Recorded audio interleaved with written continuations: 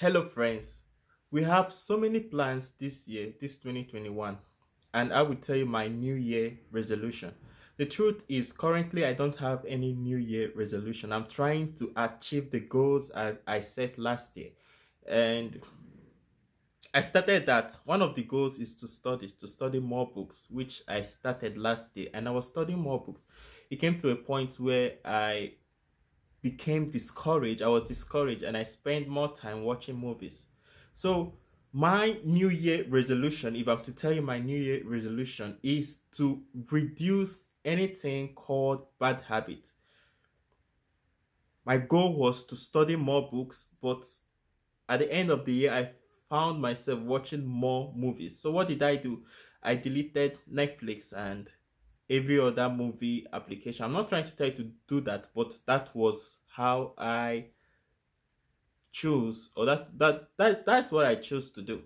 Okay, so if you want to create any New Year resolution, I will advise you that you should try and reduce any bad habits, or take away anything called bad habits.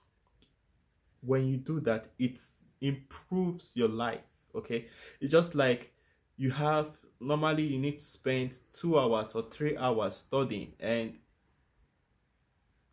before you know it, you're now spending 5 hours watching movie. At the end of the day, you will not have enough time to study.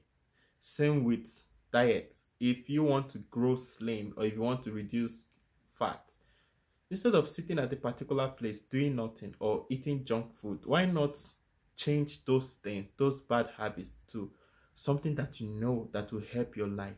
So my New Year resolution is to do away with every bad habit, everything I know that will not help my life and that will not move me forward.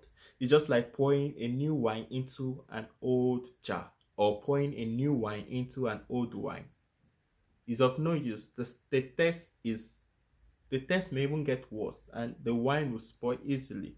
So my New Year resolution is to remove every bad habit, okay, and focus more in achieving the goal that I was unable to get 2020.